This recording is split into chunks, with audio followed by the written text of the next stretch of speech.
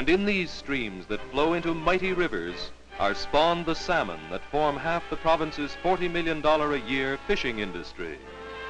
Salmon always go back to the stream where they were born when it comes time for them to continue the species.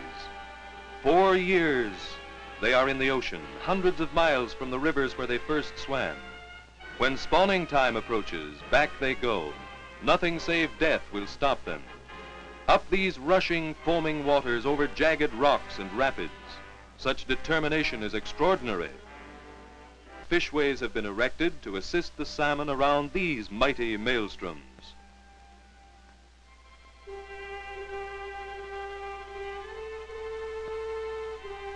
And on other streams, fish ladders, so that the fish may climb step by step.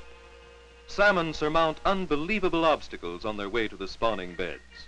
Some races traveling as far as 700 miles from the sea to the headwaters of the Fraser River.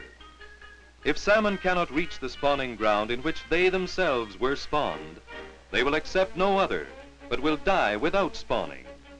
Just look at that fellow's determination. He's going to make it or know the reason why.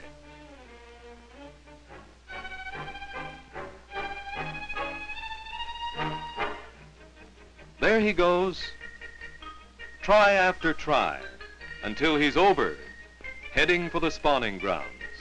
They may have quiet water for a time, and then possibly more rapids, until at last, worn and weary, they reach the spawning grounds to fulfill their destiny, the procreation of their kind.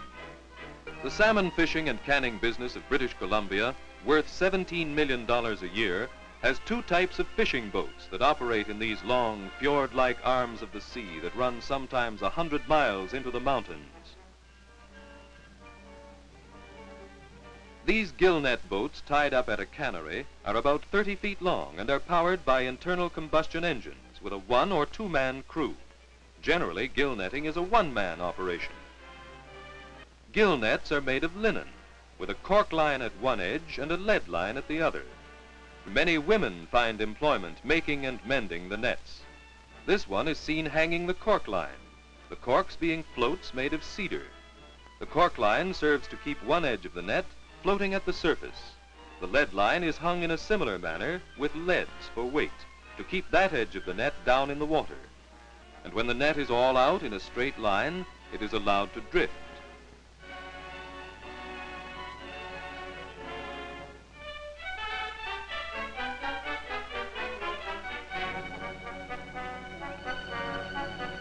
The fisherman never knows what the result will be, but hopes for the best. For fish mean money, and a hard job should pay well. When the salmon are migrating upstream, nothing will stop them. They cannot be diverted, as we have seen before.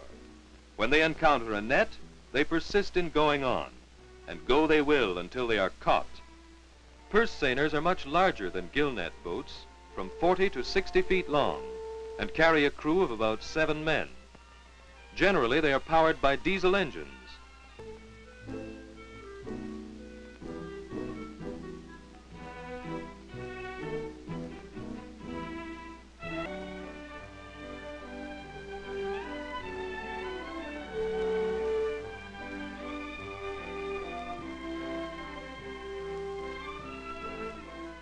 While the men continue to splash, the seine boat slowly moves forward, towing the end of the net and being guided so as to return to the point of commencement, thus bringing both ends of the net together.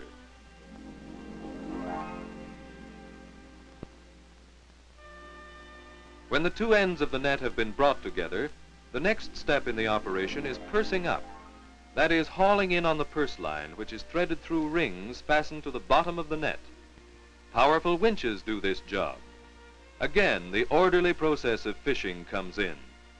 The purse line is as carefully handled as you do your garden hose. It is neatly coiled on deck, each end in a different coil, so that when the net is being hauled in, the purse line can be run through the rings.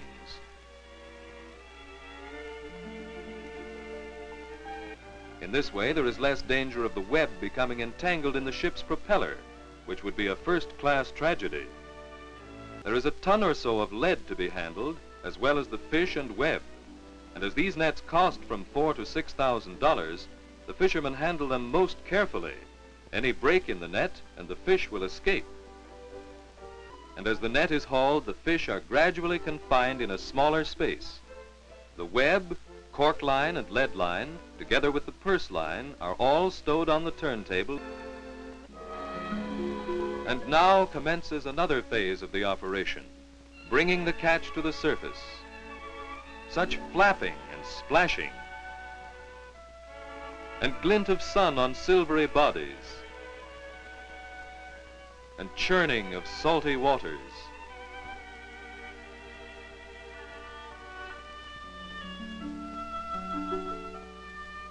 So it's quite a bagful, worth its weight when the payoff comes.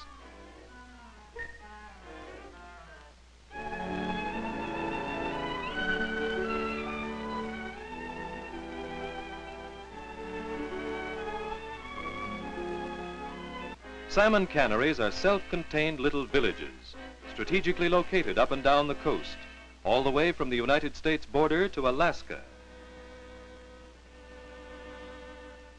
British Columbia's salmon canneries are as modern as tomorrow.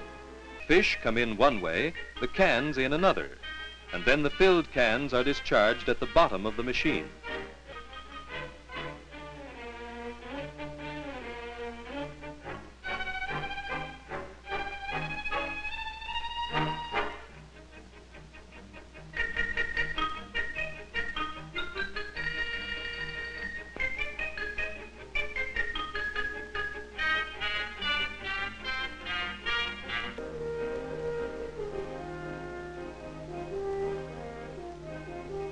Butchering isn't done by hand anymore, not in British Columbia's canneries.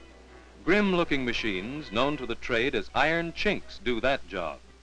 The whole cannery is something like a streamlined factory, with the assembly line as the most efficient way of handling an involved process. The iron chink does a good job of cleaning, but despite this, every fish is examined individually. Women inspectors, shining with cleanliness, proud of their part in preparing this food product, look over each fish as it comes from the iron chink. This job is done under running fresh water. The full cars, each holding about 25 cases of 48 cans, are transported to the enormous cookers, which when filled are closed and sealed steam tight. And for an hour and a half, the cans of salmon are cooked under live steam pressure at 260 degrees Fahrenheit.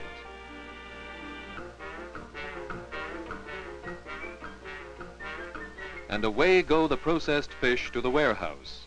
So hot are the cans that it takes 24 hours for them to cool.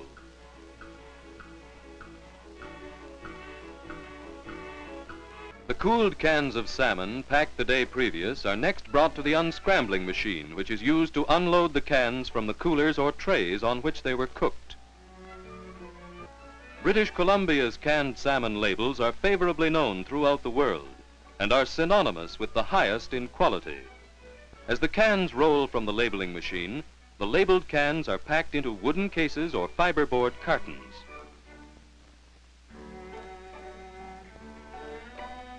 And next into the warehouse by conveyor once more, from where they are shipped by truck, train, or steamer to all parts of the world.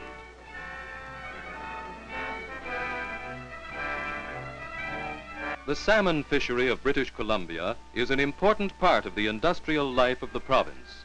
The salmon canning industry alone, which we have just witnessed, is worth in the neighborhood of $17 million a year to the people of British Columbia.